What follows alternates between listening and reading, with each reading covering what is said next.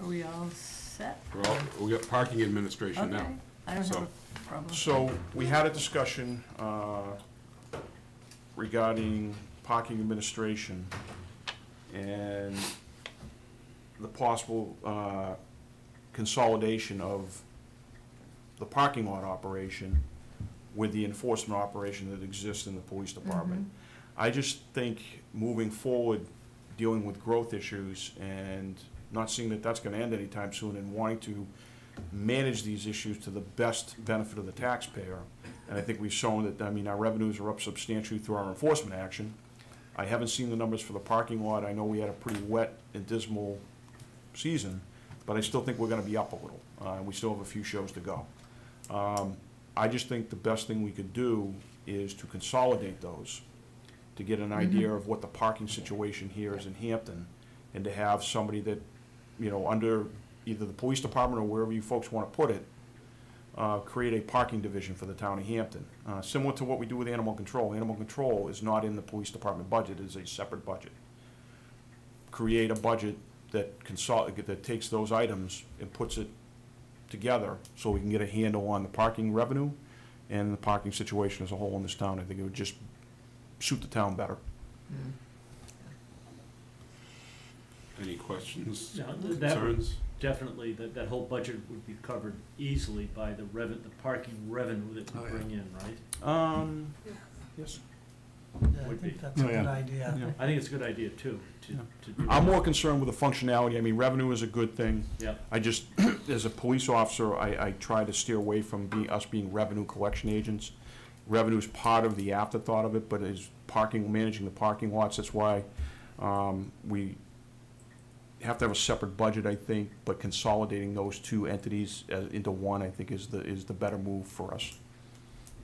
I just want to make a comment on this. I think it's a good idea too. I Yeah. think the police Yeah. department did a really good job this summer, Yeah. and right now you still are.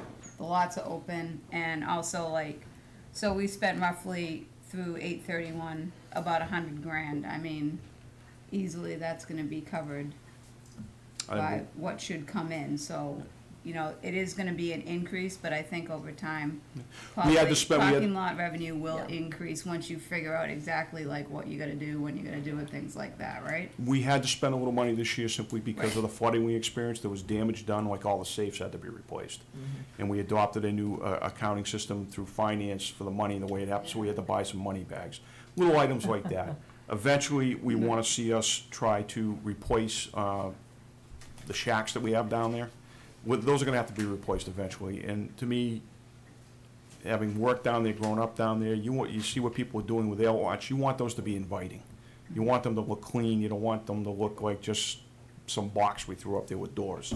And you want it to be a place that our employees feel safe to work in. So, again, giving credit where credit's due, Lieutenant Gidley spearheaded it this year, our first summer, and I thought he did an outstanding job. Just Danny, really thinking of how to maximize the revenue, but also how to make this more functional for the employees. And I think he did a bang-up job with that, so. And again, I think we've talked about it in the past, is going to some automation. We've explored that. I did write a memo to the deputy town manager on some thoughts on that. We just hadn't had a chance to formalize that to share with you folks. I'll try to get that out to you as quickly as I can. It depends on the degree of automation you want to do. Correct. We can buy some of those basic ones where you have your credit card, you slide it in, you hit the button, or it hits the button, spits the ticket out, and you're done. You just put the ticket in the window. And we set a rate for the day, and it's programmable, and if we have to change the rate during the day, we just change the rate and you put it up on the sign.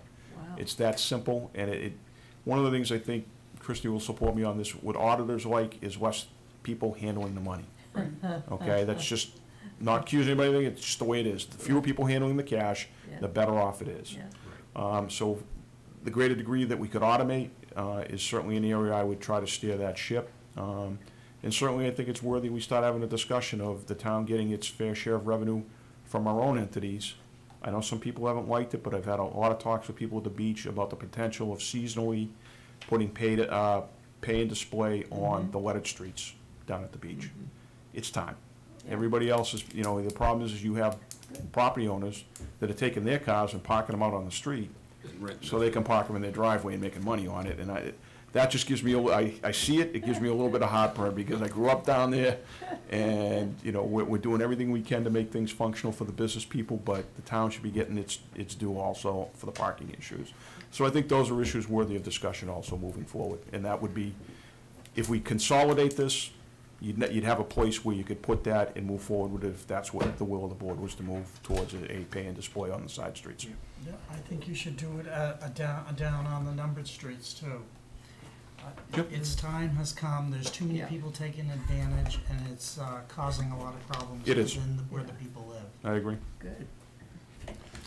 Any other sub-accounts that we have? I think that's all the hats I got.